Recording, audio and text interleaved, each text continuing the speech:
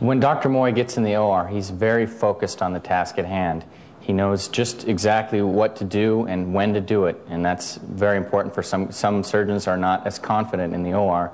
Dr. Moy's dissection techniques are very careful, very meticulous. He takes a long time with some things. He does it very gently.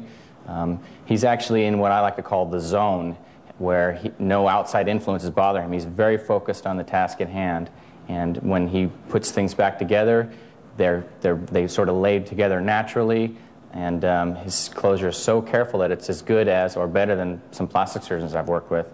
And I think that would lead to a more rapid recovery.